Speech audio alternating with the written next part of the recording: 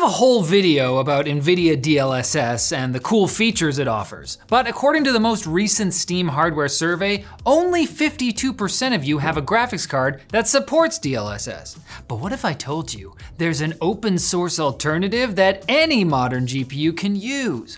What? It's called AMD's FidelityFX Super Resolution, or FSR, and version 3.1 just came out. So, lest you think we're Ingredia shills, let's talk about how FSR works, how it compares to the aforementioned DLSS, and how to enable it in your favorite games. Like DLSS, the overall idea of FSR is to increase performance, that is, frame rate, by rendering the game at a relatively low resolution, then using upscaling techniques to fill in the blanks and produce the final image you see on your display.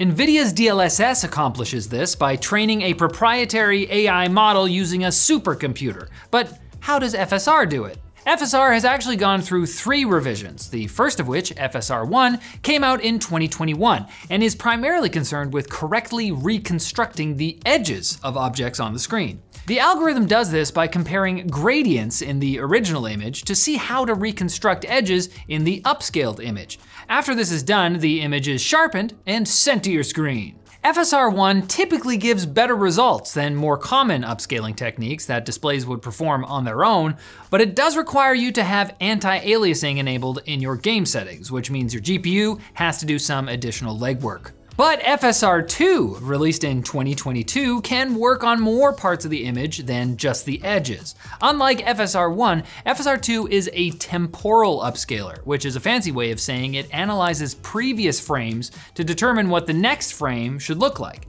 This is closer to how DLSS works and provides a significantly nicer image than FSR 1, including more detailed textures.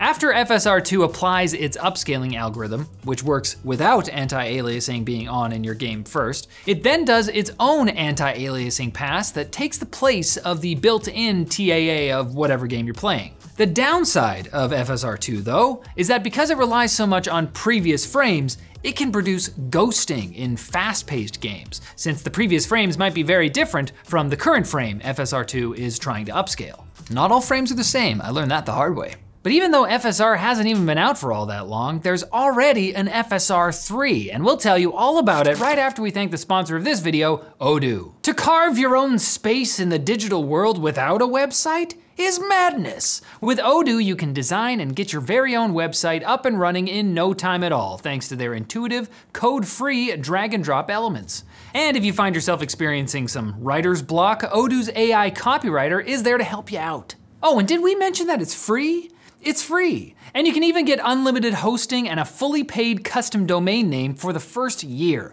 Visit the link in the description and start building your very own website with Odoo. FSR 3 is based on FSR 2, but it also includes frame generation. So it's a little bit like how motion interpolation on a TV works, where frames are completely created and inserted between actual frames from the source content in order to increase the apparent frame rate. AKA the thing I turn off on every single TV I ever use, except in this case you want it because games. Reviews on the image quality of FSR 3's frame generation have generally been good, but it should be noted that enabling frame generation can result in higher latency between a controller input and what happens on your screen.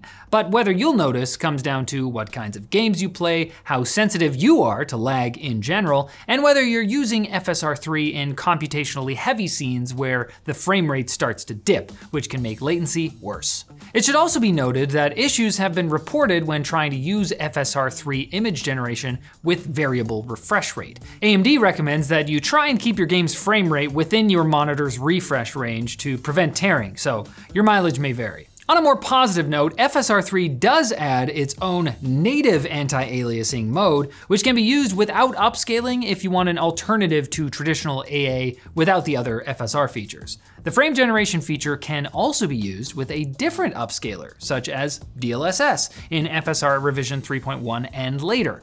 Good news if you have a RTX 2000 or 3000 series GPU, as DLSS's competing frame generation technology is only officially supported with 4000 series cards.